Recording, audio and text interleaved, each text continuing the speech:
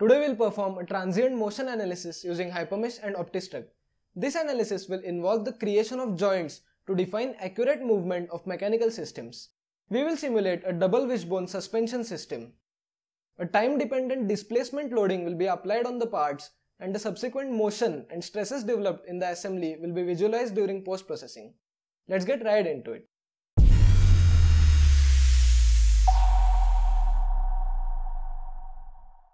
The link for the CAD model used in this video is provided in the description.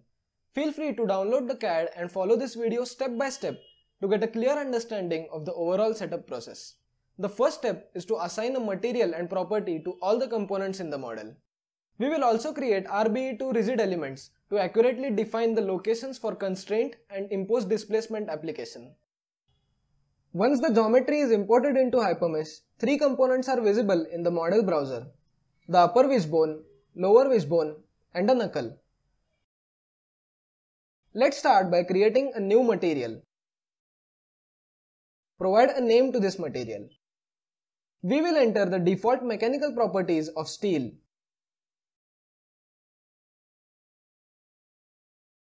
Now create a new property and provide a name to it. As we are using solid components, change the card image to P-Solid. Now assign the steel material in proper selection box.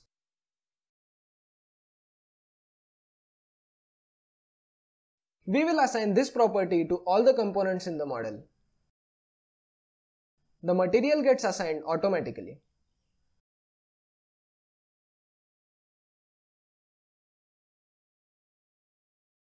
To define the constraint and load locations, create a new component. This collector will be used to store RBE2 rigid elements. Let's mesh the model. Open the Tetramesh tab from 3D panel. Switch the radio button to volume tetra. With entity selection box on solids, select all the solids. Let's change the 2D type to R trias. We will use element size value as 5. Toggle to elements to surface or solid component and create the mesh. Switch to shaded elements view for better visualization of the mesh. Now open the rigids tab from 1D panel.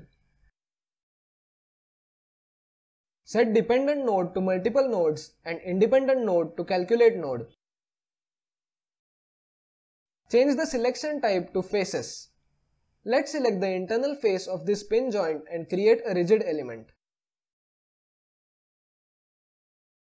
Similarly, create another rigid at the second location.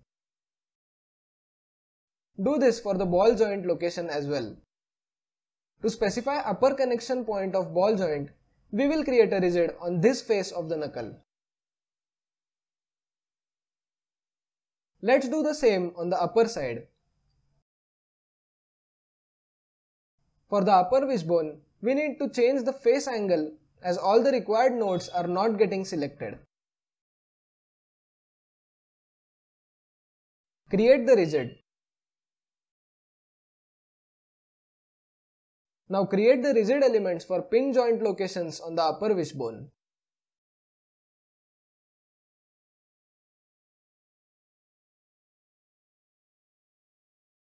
Let's enter a very low value for face angle. Now select the internal wall of the knuckle and create a rigid element. Hide the geometry for all components to visualize the mesh properly.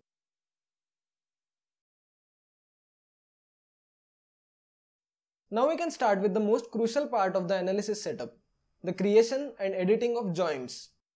We will create two ball joints to connect the wishbones to the knuckle component.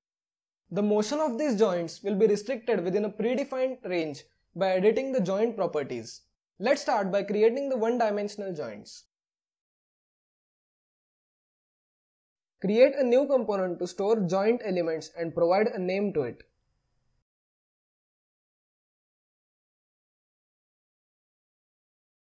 We will also create a property for the joints.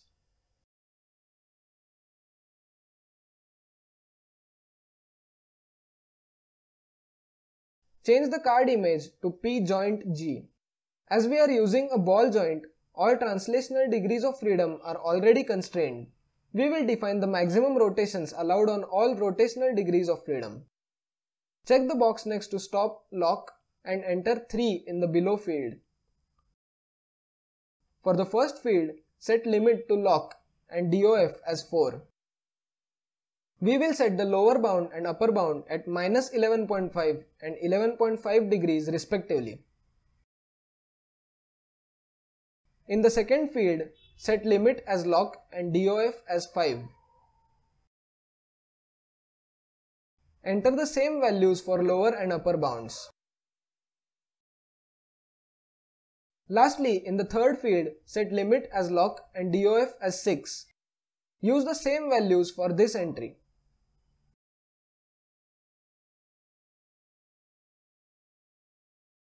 Assign this property to the joints component. Now we can start creating the joints.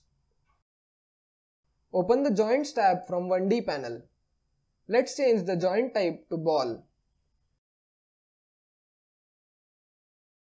As first grid, select the master node of upper wishbone rigid. As second grid, select the corresponding node on knuckle.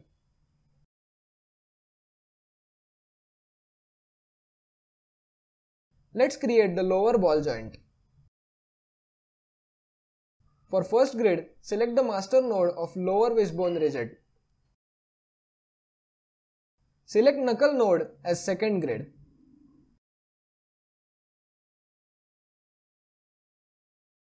We have created the required joints for this analysis.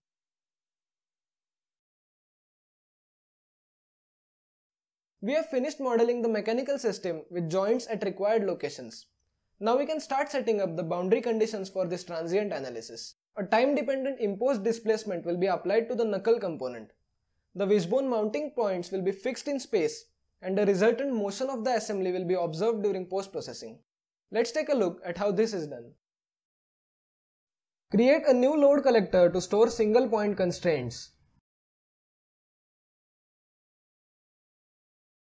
Open the Constraints tab from Analysis panel. With all degrees of freedom checked, let's create a constraint on the knuckle rigid master node. This constraint will later be overridden by imposed displacement boundary condition. Now select the pin joint location on lower wishbone. Also select the upper mounting locations.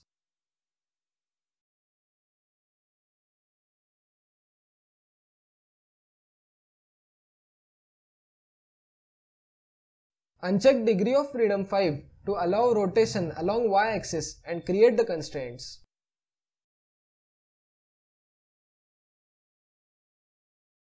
Create a new curve to specify time-dependent displacement loading. Provide a name to it.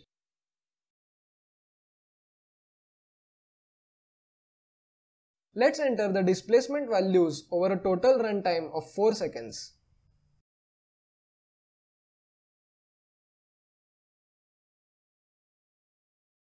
Close the curve editor.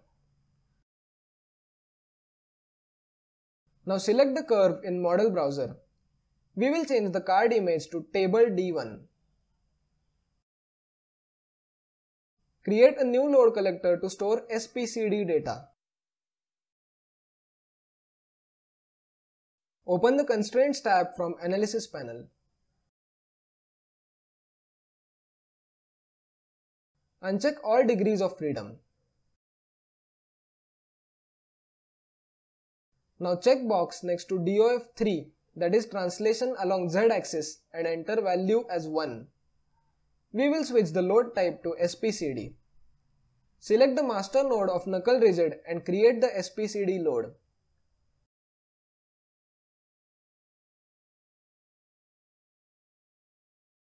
Let's create a load collector to assign time-dependent data to SPCD. Change the card image to tload1.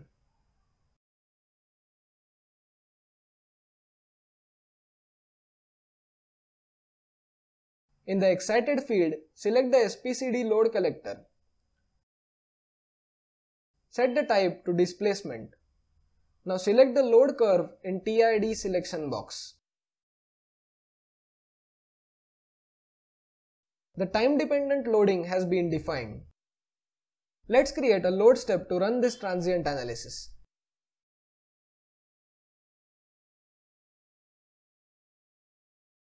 Change the analysis type to Transient Direct. Select the SPC load collector in SPC field. In the D load entry, assign the T load 1 load collector. Right-click on T-step time and create edit to define the time stepping controls.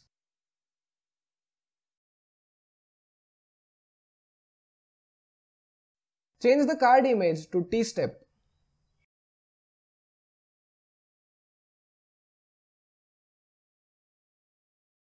We will use 100 steps of 0.04 second increment, which amounts to a total runtime of 4 seconds.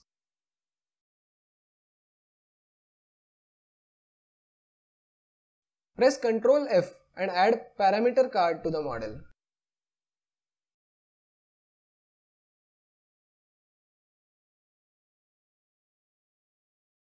Let's disable element quality check for this analysis using the Check L option.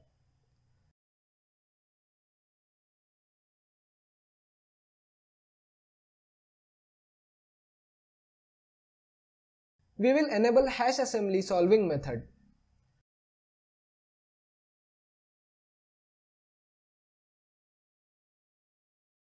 Let's also enable the nonlinear animation file and nonlinear monitoring cards.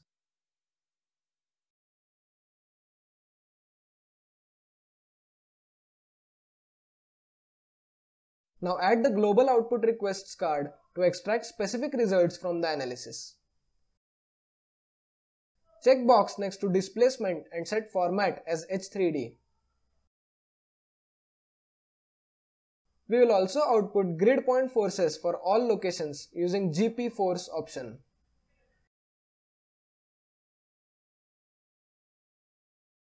Do the same for strain and stress results.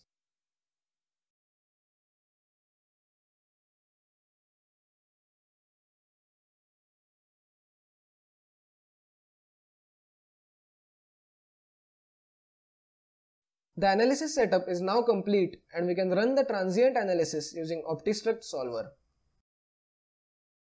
Let's save the model in a separate folder.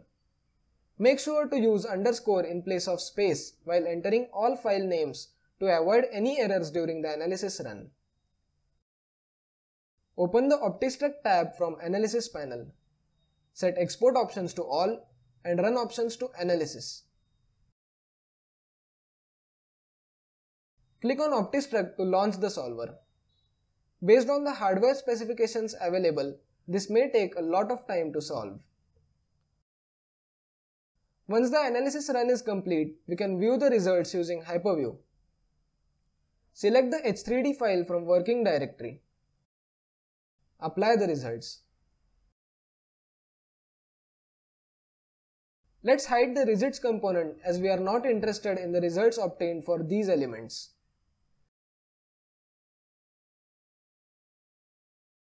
Open the Contours tab and apply the displacement results. We will switch to Transient Animation mode. The animation speed can be adjusted using the bottom slider. Play the animation. We can clearly see the displacement of the assembly according to the time-dependent loading curve. Change the result type to element stress and set averaging method as simple. Apply the results. The stress plots for all the components can be visualized.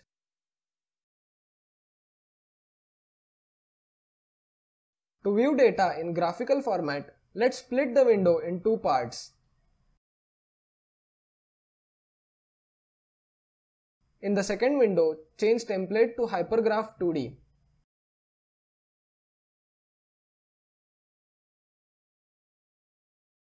Click on Create Curves.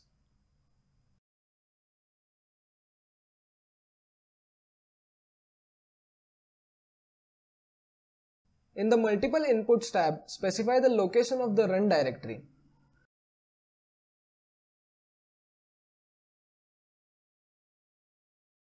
Now select the H3D file and add it to the list. Select this file. In the X source tab, make sure that time is selected. In Y source, select type as displacement. We will query the node ID for knuckle rigid master node. Let's select the Z component and plot the graph. Close the curve editor. Go to the Axis tab to adjust the graph. Select the vertical axis from drop-down. In the Scale and Ticks field, we will change the lower and upper limit values to -25 and 25 for better visualization. The time-dependent displacement is now clearly visible. We have also achieved the necessary ball joint motion at required locations in the suspension assembly. And this is how we can perform a transient motion analysis using Hypermesh and Optistruct. If you like this video, please hit the red subscribe button and give a thumbs up, it helps a lot. Make sure to follow me on social media to stay updated about latest video content. Thanks for watching.